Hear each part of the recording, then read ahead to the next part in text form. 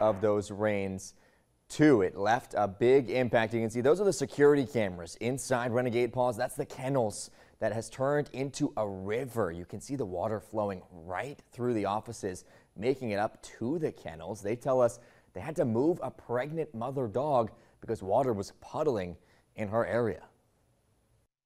The water came up through our drainage system and just started flooding the entire building and got into our kennels, and obviously it's murky, dirty water, and the dogs right now need a lot of fosters, and we need to get the dogs out as more rain comes.